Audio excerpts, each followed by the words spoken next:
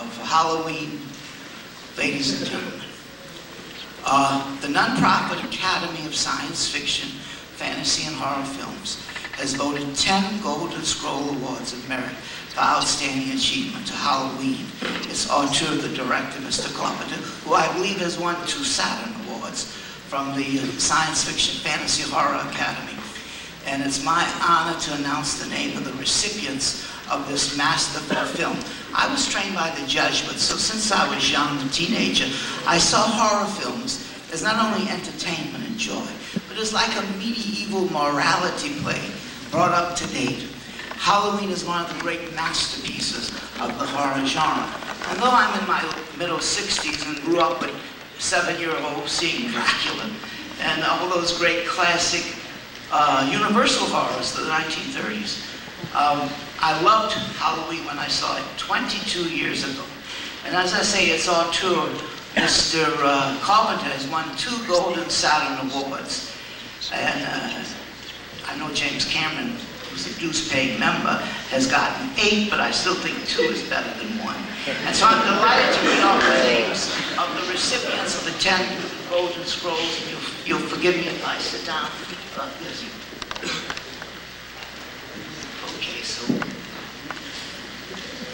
Okay, Mr. Carpenter hasn't come to join us, so I'll just read off the names. Dennis, should I give them all to you? Okay, let's start with you.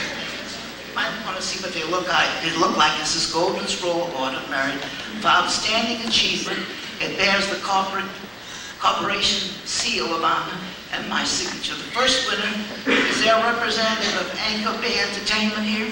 We voted Anchor Bay one because there's so much to promote the film. If they're not here, give it to Dennis, Bartok, Mary, and Dean. So that's the first one. It's tentative because most of them will be here.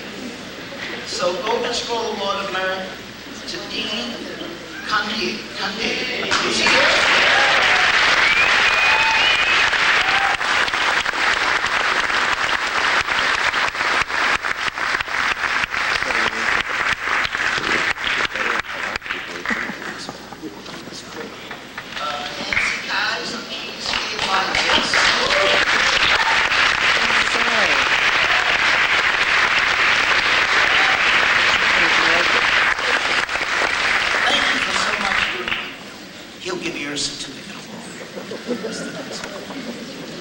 Mr. Soles, S-O-L-E-S.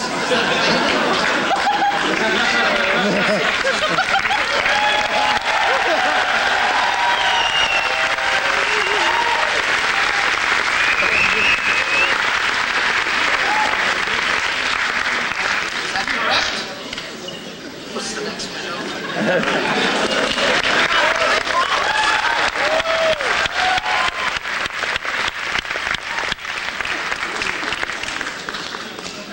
Thank you for all your work on the film. We appreciate it and honor you with this Golden Scroll Award of Merit for Outstanding.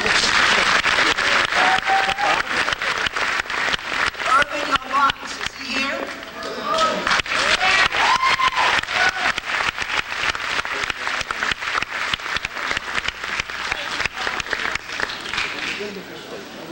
Horror show.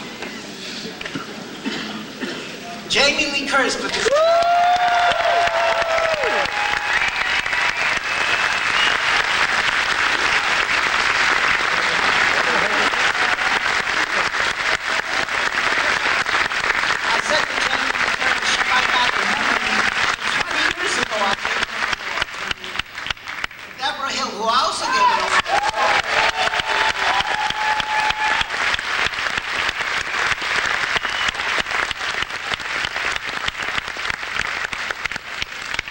she won Best Film. Thank you, Best. John Carpenter, who's not here, Mr. Bartok will accept for John Carpenter. Mr. Carpenter has won 2 Gold Saturn Awards in past years. Is that it?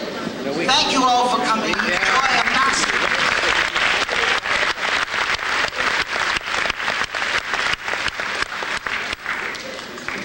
I want once again members of the cast and crew of Halloween who have come to join us here this evening.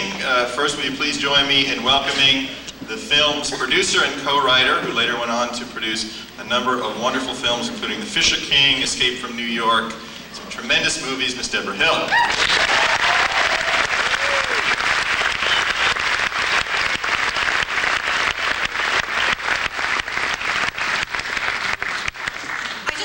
The reason why John Carpenter, I suppose, is not here, we've been working with him for the last couple of weeks at his shooting schedule. He's shooting his movie Ghost of Mars. They had hoped that today that they were going to reorganize the schedule so that he would get here during his dinner hour. Apparently he's not here. Hopefully he'll show up. But you know, shooting has to take priority over events like this. But I know in his heart he thanks the fans, the cast and the crew for all the work that they have done, and particularly the fans for having been around for 22 years. So on behalf of John, I thank you all. Please join me in welcoming a wonderful actress, the star of Halloween, along with A Fish Called Wanda, Trading Places, True Lies, so many tremendous films, Miss Jamie Lee Curtis. Woo! Woo! Yeah!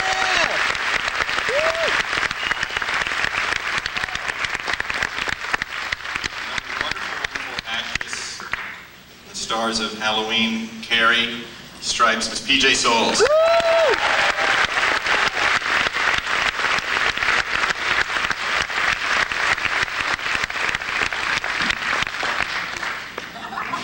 Please join me in welcoming an extremely talented actress who was in not only Halloween 1, but Halloween 2 and 3, Miss Nancy Kyes.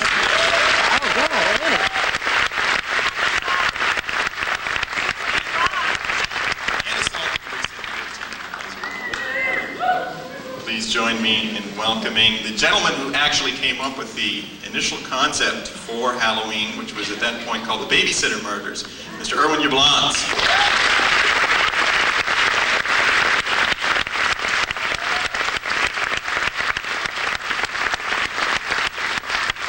The cinematographer for Halloween, who was really one of the legendary cinematographers working in the past 3 decades, Mr. Dean Cundy.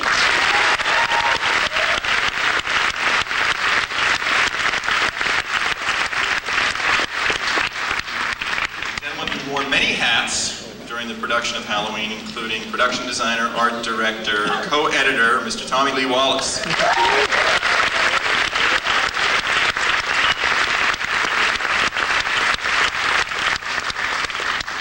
And finally, last but not least, an extra unannounced guest.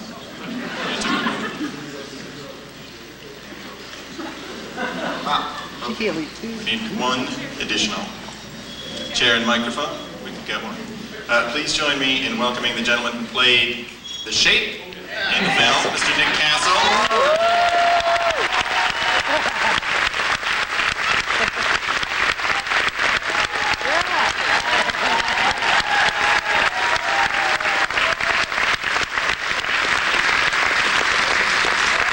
And the co-editor of Halloween, Mr. Charles Bornstein.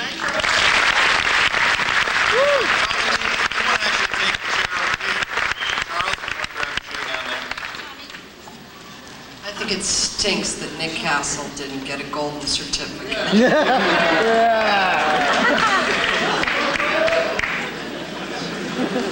We'll take care of that later. I can't imagine when the last time all of you were together in one time and place with probably the production of the film. There are more people here tonight. Would you like to introduce some of the other people? There are a few more people that I know of for sure, then there are probably some people who I don't know of, and then there are some wonderful sort of offshoot people. And you know what we're going to do when the panel's done is we're going to invite them all up here for a group picture. I love that. Just so you know who's here, Nancy Stevens, who played the nurse In one. Oh, yeah. And is standing. Wait, no, say hello.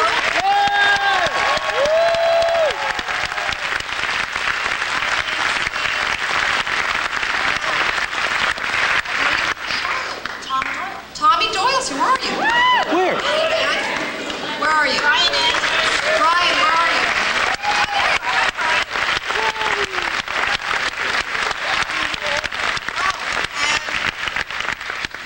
The child that ridiculed that child. Mickey Oblons is here. Where is Lonnie. Mickey? Where?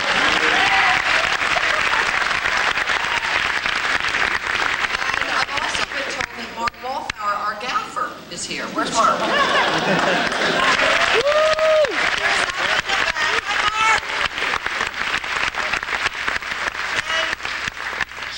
One of those sort of like weird, I'm sure there are a million people here from the sequels that I never had anything to do with, but there's at least one person here I know, and maybe the other one left, but the one person who is directly responsible on some level for getting H2O into turning into H2O is Kevin Williamson, and he's here.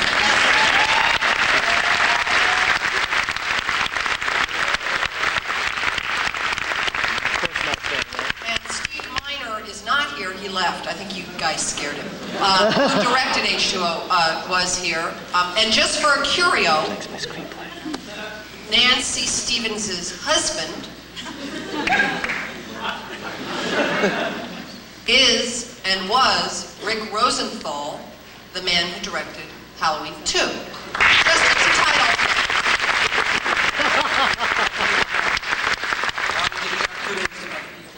I think it would be remiss not to mention Mustafa Akkad Oh, yeah. and Joseph Wolf, without whom this would not happen.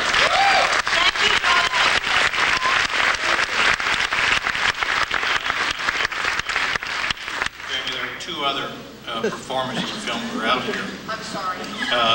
that were overlooked.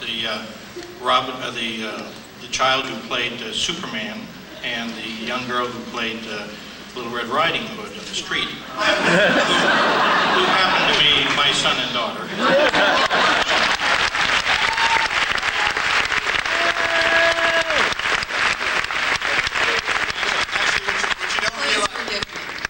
What you don't realize is that, in fact, you were all in the original Halloween.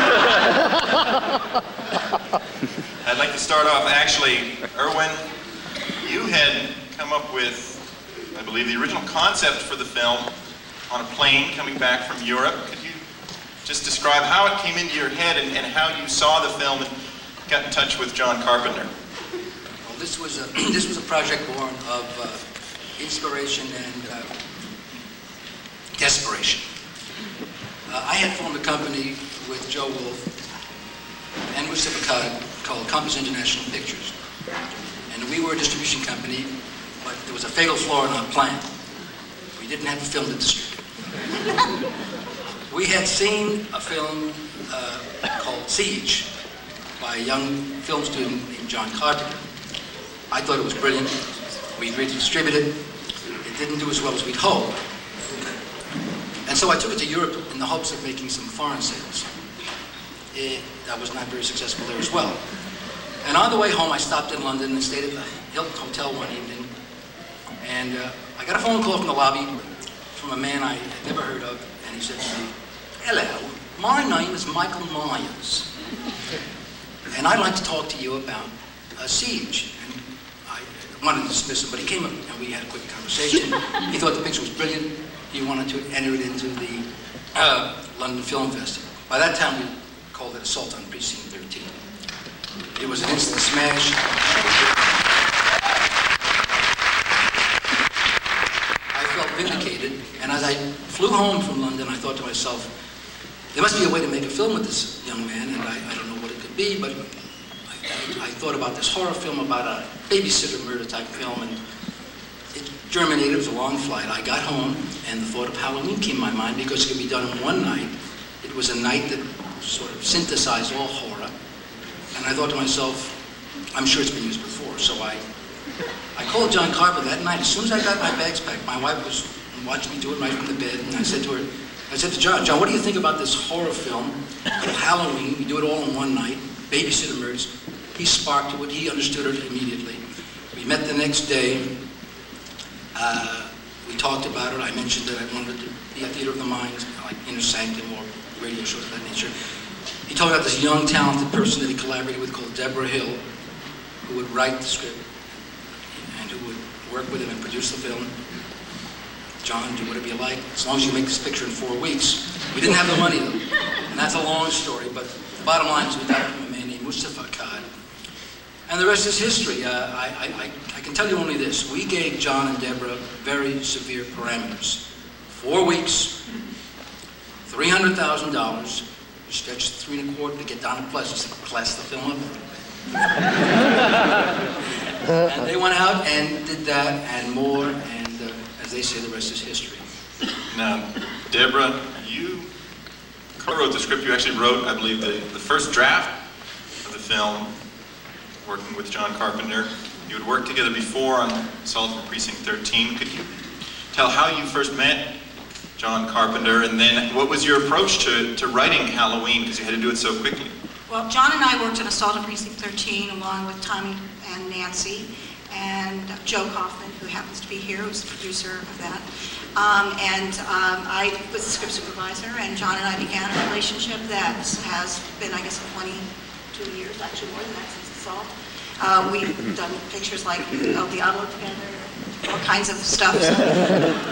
So we had a very, very long collaboration, and it wasn't until after we returned home from the London Film Festival and we were talking about babysitter murders. I had been a babysitter, so I knew a lot about that. And it was when the night that Irwin called our home and talked about the concept of Halloween, it really, really gelled, because we could go back, take this really, truly scary sort of this night that we had all grown up with, and we could figure out what the scares were. So Irwin's idea was just brilliant, and it really gave truth to what the babysitter story was. And I, like I said, had been a babysitter. I grew up on movies like Niece with Five Fingers and The Thing, and you know, Crawling Eyes, no, what is it, Creeping Terror, Crawling Eyes, and all these kinds of movies that I just loved as a kid, and we wanted to incorporate those kinds of scares. The Alfred Hitchcock scares, like from Psycho, etc. So essentially, John and I started writing. I wrote much of the girls' dialogue, totally. And John wrote really the Donald Pleasance dialogue. I mean, he really wrote the voice of evil. And of course, we named the shape after our distributor of Assault on Precinct 13, Michael Myers, who has since passed away, but it's just been really an inspiration. We wrote the script in 3 weeks. I would start with a blank page, write the babysitting stuff, but would put scenes in where Sam Loomis would talk, and would talk about the evil of Michael Myers and all that, and John would fill that in. He's a brilliant editor, same way we did Escape from LA. We wrote it for 3 weeks. We brought it to Irwin and Mustafa, who immediately started cash flowing the picture. Chuck Binder brought Jamie Lee Curtis and PJ Soles to my attention. Jamie's audition, I remember this so very clearly, meeting her and her energy. She was absolutely the perfect girl to play Laurie Strode, and she was just brilliant. I remember her, one of the first auditions that Jamie did was when she was on the phone. Remember that? Oh yeah. And she did something that most actresses don't do, is they hide their face with the phone. She didn't. She revealed herself. She screamed. She did all the right things, and I really Expose yourself. Expose her face. Anyway, and then we hired PJ, and we wrote the role of Annie for Nancy. So we had our 3 girls, and we had our script. We had Irwin and Mustafa supporting, and Joe supporting us as young filmmakers. It's about go and make the movie, and so that's how it came about. I mean, it was really a blessing. Now, Jamie Lee, you were working on, I believe, a TV series at the time when you did this Operation Petticoat. I actually had been fired from that TV series at the time. So this was a fortuitous bit of casting. Everything in my life has been fortuitous. I josh you not. Every single thing that has ever happened to me in my professional life has been fortuitous. What was your first impression, do you remember, when you read the script and met with John Carpenter and Deborah Hill? Well, you make it sound like an offer. It was sort of like, read the script and then come talk to us. I mean, you have to understand that this was a tiny little movie, and it was a complete audition process. So it was not, when you say met with them, I was like, I met with them. They have to understand that the production offices were tiny and minuscule. John's office was tiny and minuscule, and there, it was on Cahuenga Boulevard in Hollywood. It was not glamorous. And, you know, I mean, all I remember was being terrified and, you know, nervous, obviously. And, you know, it was a big thing for me that my name was on every single, I mean, not my name, but the character's name was on every page of a script. And, you know, at the time, I'd been fighting for one line on a TV show called Operation Petticoat, where there were 5 women trapped on a Navy, 5 Army nurses trapped on a Navy sub, where every week we had to go, Captain, when are we getting off the ship? And the problem is that they would break up that line into 5 parts. So I was just kind of sticking my tits out and wearing this kind of like Navy uniform and going, Captain, when are we? And then, you know, somebody else would finish the line. So for me to see a script where Lori was a huge opportunity for me. I was 19 years old. And so for me, what I remember is being terrified, seeing that character's name a lot, and you know, really just that was my impression. Now, you all, when I say you all, the 3 actresses here, had to draw on some primal terrors in the film. One of the big challenges of acting in a horror film is to, in fact, look like you're scared. How did you work out that with John Carpenter? How were you able to sort of, you know, be scared on cue, I guess, is the big question. Oh, girl. You're asking me. Actually, I remember when I was being strangled with the phone that I was laughing a lot. I kept saying, come on, you have to do it a little harder, otherwise it's not going to work. So, it wasn't really that hard. But, I mean, when you imagine, you know, that you're in a scene where you're getting killed and you're vulnerable and your blouse is hanging open and all kinds of things, it's not hard to imagine that. And you're an actress, and that's, you know, the scene that you're doing. But I do remember that I had to ask him to do it a little harder because it wasn't really working. It was sort of tickling my neck, and I was like, oh, we got it. Now, Nancy, you had actually worked before with John Carpenter on Assault Precinct 13. Right, I did a lot of screaming in that movie, as I recall. Which is a tremendous film if you haven't seen it. And did you have any sense at the time of just how big a phenomenon Halloween would become and how much of an impact Carpenter in the movie would have across America? No, there's no idea.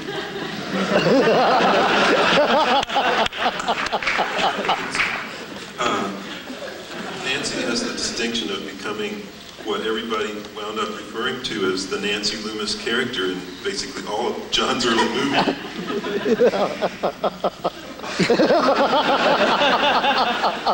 Now, Tommy Lee, you actually went back a ways with John Carpenter.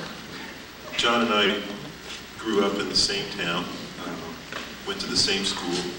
He was a year older, and as everyone knows, when you're that age, that meant like a total gap. We, you know, for second, third, fourth, fifth grade, nothing. But then we started making friends, and then we found out we both loved music and got into a rock and roll band together, and we've stayed friends ever since. Now, you worked on the film as, you had a number of different hats. Well, don't try this at home because production designer and editor aren't compatible, so therefore you get no sleep.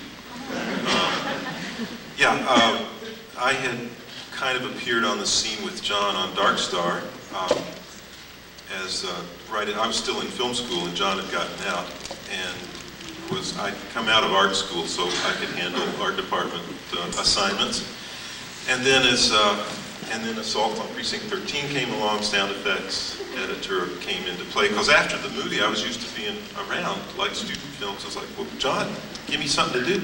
Can you cut sound effects? Yeah. So faking it got me a long way. John was kind enough to give me those opportunities. And when Halloween came along, production designer and editor, but I needed help, and Charles Bornstein walked in the door and we co-cut that together. I just want to say one thing, though, going back, just so you know, some of the early relationships is that Nick Castle, Tommy Lee Wallace, and John Carpenter were film school students together. And when John went back and shot some more footage on Dark Star in order to release it as a feature film, Nick Castle was the alien, the beach ball. And so he was our Shay.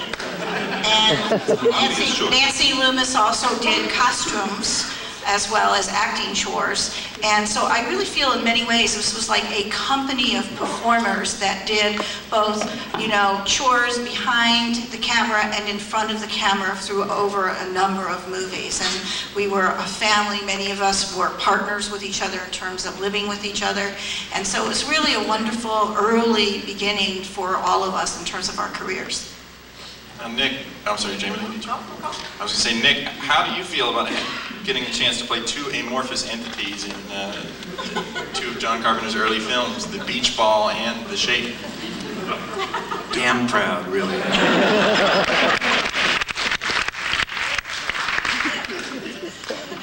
I get mail from strange people. I hope it's none of you in this audience. And I get about six letters a year from strange people that congratulate me on being The Shape, and that was the best shape. Since then I've directed my own movies, but they don't care about it. Just really happy I was The Shape. I think the beach ball monster, which is what I call it, because it was a giant beach ball that we painted to be a tomato, was my better role. If you look at that, it's fascinating things.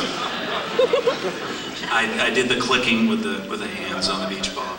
Go back and get that. It's on DVD now. When you go to the actor's studio, that's one of the first classes is, in fact, how to be a giant tomato beach ball.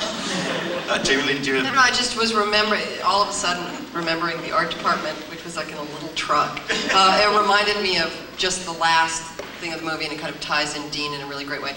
Obviously, this was my first film, and at the time, and I realize now how smart that made me at the time, which of course I thought I was an idiot, was that I wanted a memento of the movie. And so I asked Dean if I could have the slate from Halloween, you know, the clapperboard, which was Dean's personal slate from all the pornos that he had done.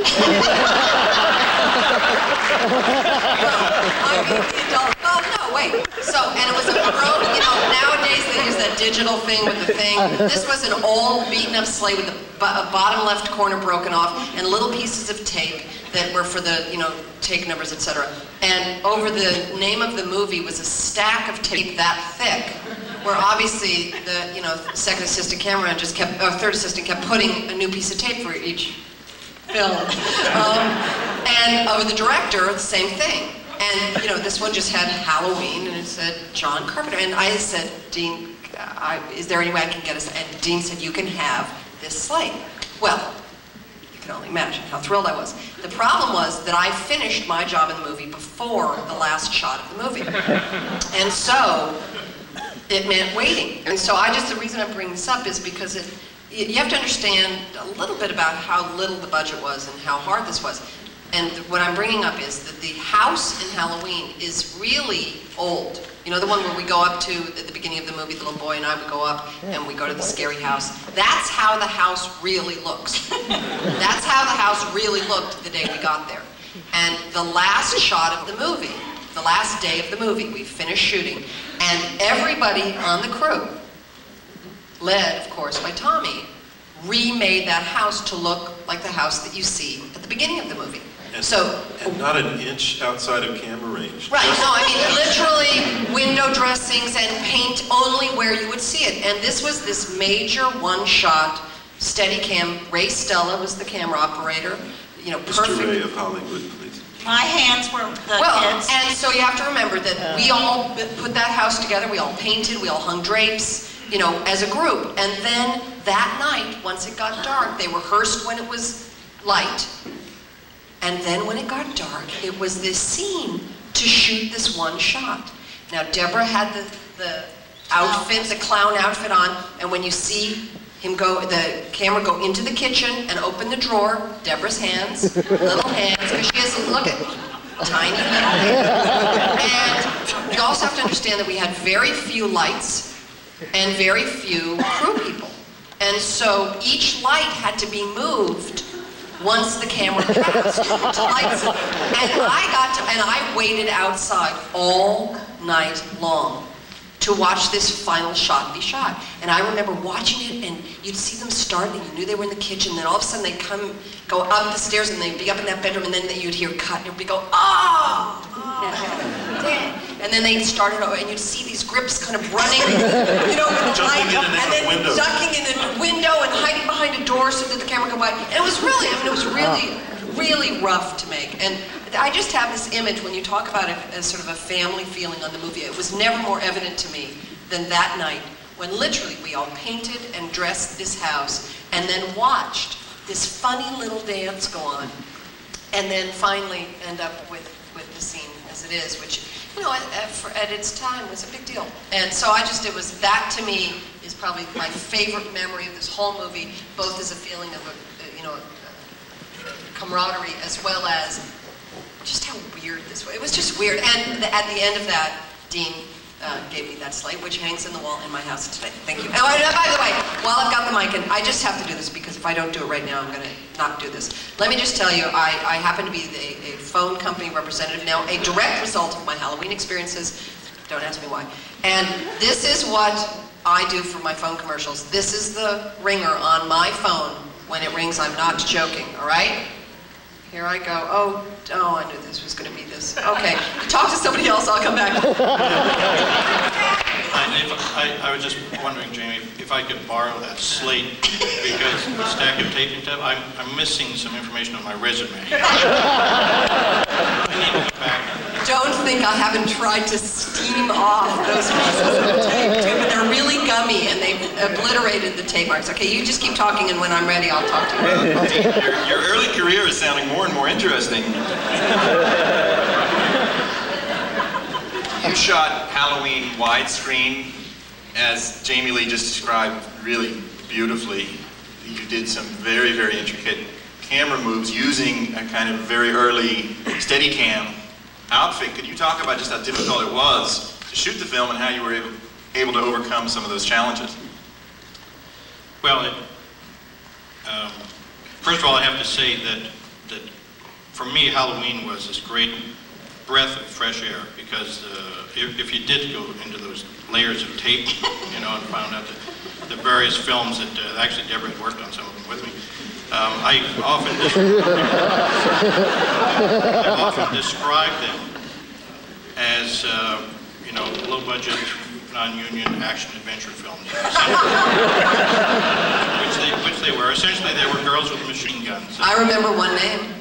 Ilsa, harem keeper to the oil sheiks.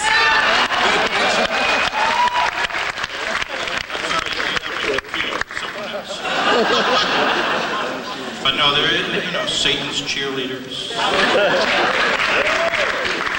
But anyway, working with John was such an interesting, unusual experience, because most of the time the directors I'd worked with used the camera to kind of record actors talking and things blowing up.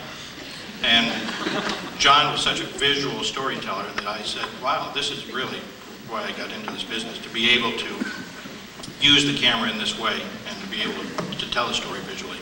And that was a lot of the great experience I got out of it. That opening shot with the Steadicam was one of those sort of groundbreaking things. The Steadicam had just been invented. It had been used, I think, on Bound for Glory for kind of a showy shot, but for the most part, people were still trying to figure out what to do with it. Now, originally, everybody said, oh, well, this is going to replace the dolly. We'll never, ever use the dolly again. But they were thinking of it in old terms, and John thought of it in a new kind of way. And we did a shot that was, you know, for the time, quite amazing. And you can still look at it and say it's a pretty interesting shot. Dive right in. Ready? This is my phone.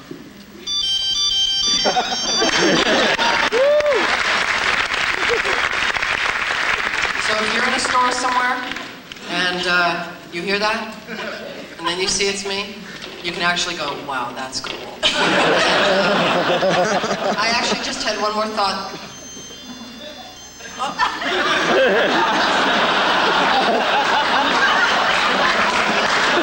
Don't even think about it. It's not nearly as cool anymore.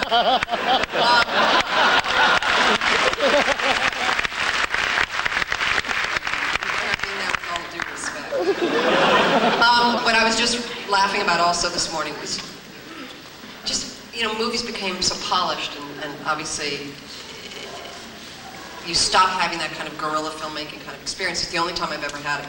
And one of the examples was shown to me this morning in the LA Times. There was an article on John in the LA Times. I'm sure a couple of you saw it. There's a picture of me. Well, when you get home tonight, look back at that picture, and maybe even in the movie tonight.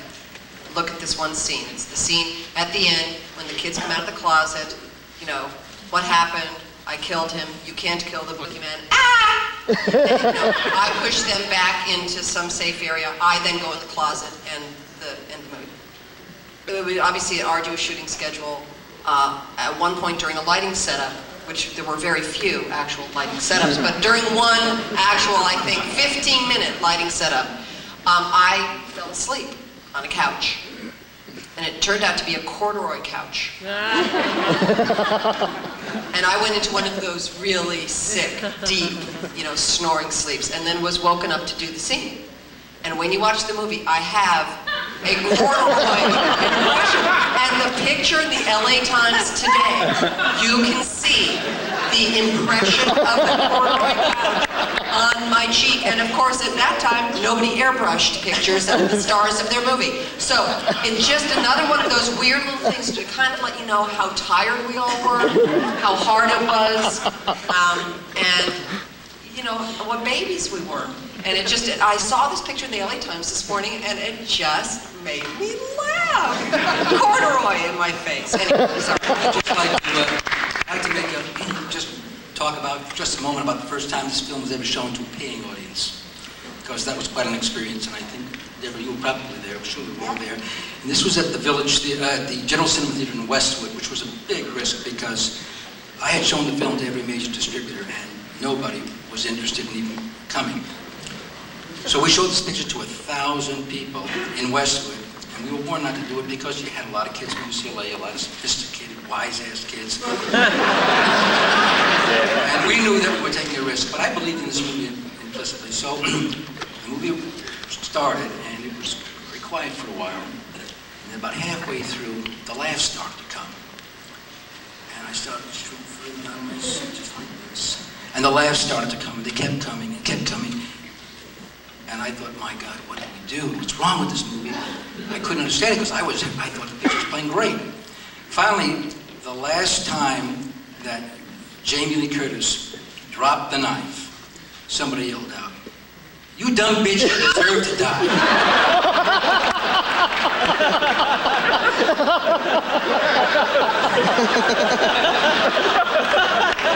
then I knew we had a hit. But what we found out later on was that it was nervous laughter, total involvement, and that we had done something very special, that they had created and reached an audience in a visceral way that, in my opinion, had not been done quite that way before. And I then took the film all over the country, distributing it, and found that same reaction everywhere. And it was the most fun to watch audiences respond, and I think we may experience that again tonight. It's going to be interesting to see. By the way, my autobiography is called "You Dumb Bitch, You Deserve to Die." HarperCollins. Register. Deborah, I don't want to blow any secrets here, but Halloween is set in the Midwest, I believe, but that's in fact not where it was shot. Could you talk a little bit about where this was in fact actually filmed and the problems that you had trying to make the location look like somewhere in the Midwest? Well, they were really Tommy's problems, but no, but seriously, the film takes place in Haddonfield, Illinois, and I'm from Haddonfield, New Jersey, where I was a babysitter. So I really wanted to write something familiar, and that's what we did. We put it in Illinois because we thought it was in the middle of the country. We wanted something that was sort of, you know, scary, you know, sort of like Erie, Indiana, you know, kind of feeling.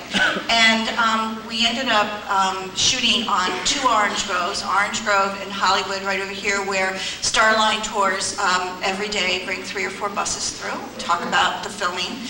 Also to an orange grove in Pasadena, where the Michael Myers house was. We shot it in March, so we had no fall. We had lots of palm trees. We literally, I mean, framing, just framing was exactly how this film was art directed, to the frame. And we had a big bag of fall color leaves, which we threw out in front of the camera. One bag. Yes, so afterwards we'd collect the leaves. And we had like, I think we found like maybe 6 pumpkins, and keeping these pumpkins fresh over 4 weeks was really hard. They were South American things that looked like pumpkins, only they were green, and so all the pumpkins in Halloween are painted orange. So it was utilizing, I mean, you know, just so, for those of you who don't know, John and I wrote the movie for free. John directed the movie for free. I produced the movie for free. The actors worked for scale. The crew worked for, I mean, I can't believe it, how little. Dean Cundy had this fabulous van called the Movie Van, which was no larger than a van, which was the grip, electrical, and camera truck. And I mean, the money's up there as much as we had on screen, and it was movie making. It was the kind of thing where you didn't throw money at the problems, which so often happens today while budgets are just being driven up and up and up. It was about a group of creative thinkers who were friends, who cared for each other, who just worked beyond to try to come up with this movie and put it together, right? That's right. Everybody. I mean, it's like literally bring your wardrobe to the set and we'll choose it for you, you know? So that's exactly how we worked. Now, speaking of creative problem solving, Tommy Lee, I know some people have heard this story before, but if you could recount it for those who haven't, about the design of the mask. Well, as the production designer, one of my assignments was to find something for the, I guess it really should have been costume, because it was something people wear. But anyway, come up with a mask that the Shape would wear. And so I went out and found 2 different masks. One was, I thought a clown would be pretty eerie. I was proven right years later when I did It. But I bought a clown mask and a William Shatner mask. We weren't letting on at the time. It was like kind of a big secret. Anyway. And the clown mask was the old Emmett Kelly classic clown with the cigars, that's that kind of mask. And the William Shatner mask, I knew I had to do something because it did kind of look like William Shatner. And so I pulled off the sideburns and cut the eye holes bigger and spray painted it appliance white. And kind of kinked up the hair, kind of made it funky. And then we got in that little bitty place that Jamie Lee was talking about, little offices. We auditioned the clown first. Nancy was the costumer. She came up with a jumpsuit kind of thing so that the rest of the outfit didn't matter. It sort of just fell away. Didn't really notice. It was all focused on that face. And the Emmett Kelly guy came. Nick, was Nick modeling it? I can't remember. Anyway, first we tried the Emmett Kelly look, and it was eerie. It was scary. It was, oh man, that's going to work great. It's, ooh, you know, yeah, I can see the funny clown, but it ain't funny at all. And then out came the William Shatner mask, and it sent a chill down the question from the second it appeared. It was, oh shit, that's sick. There's something demented about a guy who would put on a mask to look sort of normal.